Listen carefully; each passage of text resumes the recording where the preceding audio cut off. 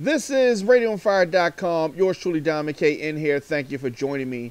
Now, if you have a news story or a tip that you want to send us, do it via social media at RadioOnFire, at The Diamond K Show, or email yourradioonfire@gmail.com. The FBI director is not recommending charges for Hillary Clinton. He did call her conduct careless. FBI Director James Comey said on Tuesday that he is not recommending charges for former Secretary of State Hillary Clinton. In a press conference, he said that the State Department staffers were careless, and he said it's possible her email servers were intruded by a hostile actor. Our judgment is no reasonable prosecutor would bring such a case. Now, federal law makes it a felony to intentionally or with gross negligence mishandle classified information, and a misdemeanor to knowingly remove classified information from appropriate systems or storage facilities. And the FBI director said the recommendation was made in light of the lack of intent to mishandle information and similar cases that agencies have seen. So they're saying that they don't think that she handled things best, but they don't think she did it on purpose. Of course, Donald Trump is jumping all over this, and he's going to use this on the campaign trail, no doubt. Now, Clinton's campaign spokesperson said that they are pleased with the decision, but reiterated that it was a mistake for Clinton to use her personal email account. So she relied exclusively on it for government and personal business.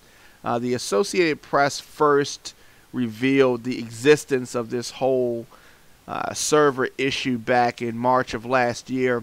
And Hillary Clinton repeatedly said that no email that she sent or received was marked classified, but the Justice Department began investigating it last summer.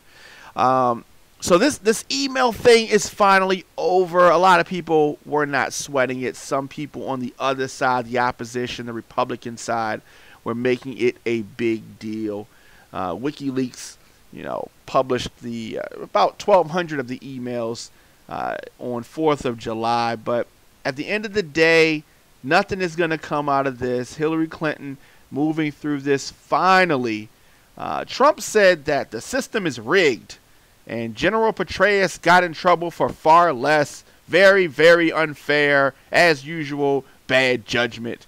That's coming from Donald Trump. Now, Bernie Sanders, interesting, his campaign reacted also. And they said that the FBI's announcement will not affect the senator's decision to stay in the race. Why? You were holding out because you thought that she was going to be indicted for the emails, right? She's not going to be indicted for the emails. The FBI director has said so.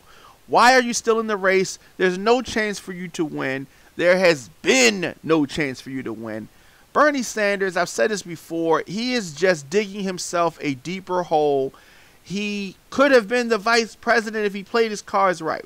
And I know some people say he doesn't want to be vice president. Well, then that's just stupid, okay? If you want to further your cause and your message and your platform, then you should have made some type of agreement with the person who's going to be in the position to help you. It's just so stupid and so asinine. Just Bernie Sanders. I just don't understand. Sanders remaining in the race despite the fact that Clinton has locked up the Democratic nomination, and Sanders is saying he's going to vote for Clinton in November. What are you in the race for? It's just stupid. But at the end of the day, the FBI said that there are strong opinions on both sides of the aisle. He said that his agents were not influenced by either opinions or political influence.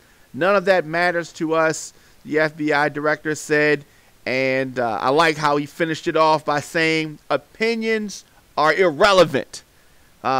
I say that after I give mine. Let me know your thoughts in the comments section. Also, Instagram, Facebook, and Twitter at The Diamond K Show. And as always, RadioOnFire.com. New episodes of The Diamond K Show drop daily. Make sure you subscribe so you never miss an episode.